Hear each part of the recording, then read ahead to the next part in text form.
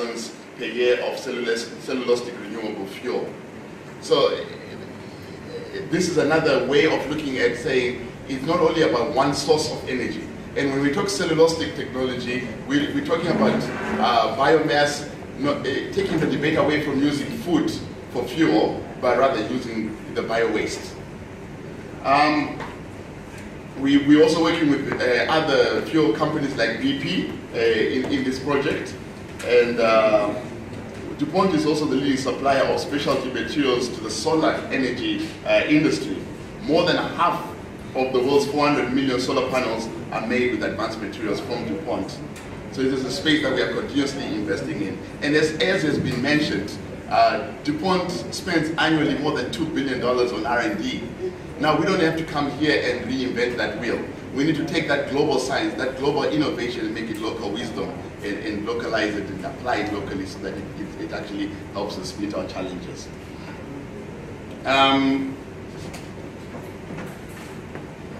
think that the other aspect that I want to just touch base on is where we are actively engaged in terms of securing our energy future is really focusing on non-petroleum based options, which can help to stabilize the markets and the value chains, yet being economically viable.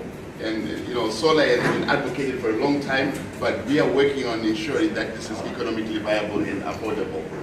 We need to do this also in a collaborative way, so that from conservation through adoption of alternative energy sources, we need everyone, government, private sector, civil society, because it's not only about provision of that energy, but it is also around conservation as well.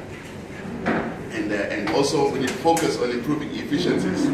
So at DuPont, we are focusing on lightweight materials, i.e. in vehicles, just ensuring that you can replace iron with plastic.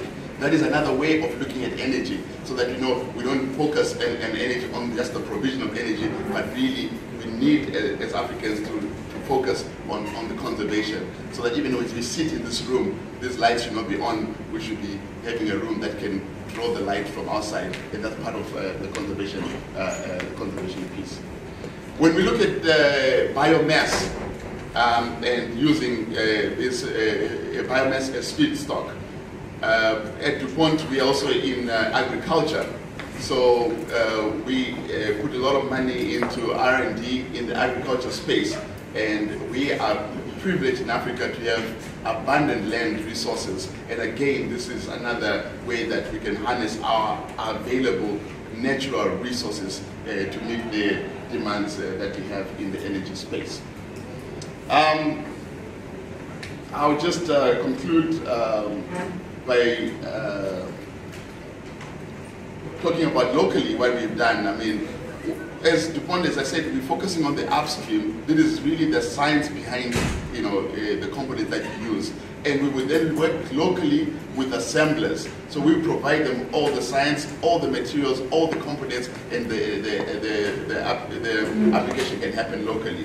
We also do finished solar panels, and we got a good example of where we worked in a place, in a town called Moyo. In Moyo, we worked with a local company called Solon Natural Energy, which is a Nigerian company. And we provided them the components, and they put this thing together, and they provided the state hospital with a photovoltaic solution. And the Moyo Town Hospital now boasts with a solution that powers the entire hospital from medical equipment, including x-rays, ultrasounds, and other power-hungry lab equipment, to lighting, air conditioning, and other appliances. The company has also continued with other successful installations in Nigeria using the DuPont thin film solar panels. And I think they've recently connected a school as well. So I think that we need to really see how we take that global science and really turn it into local wisdom that helps us meet local challenges. But my main point here is, as we look at energy, let's advocate. Let's look at an inclusive position in which all types of energy, from fuels, fossil fuels to renewables, how we can harness that and help meet the energy demands of Nigeria and indeed the continent. Thank you.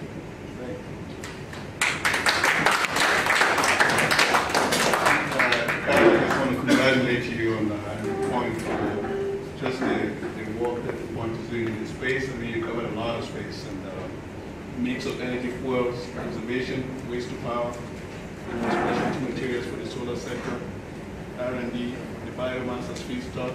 That's all fantastic, and it's good to know that the ecosystem for power is really inclusive of companies like yourselves. So I'll turn it over to Barbara Samuels, who's going to talk about Power Africa. Doing business in Africa, you can't afford to be without Africa Investor.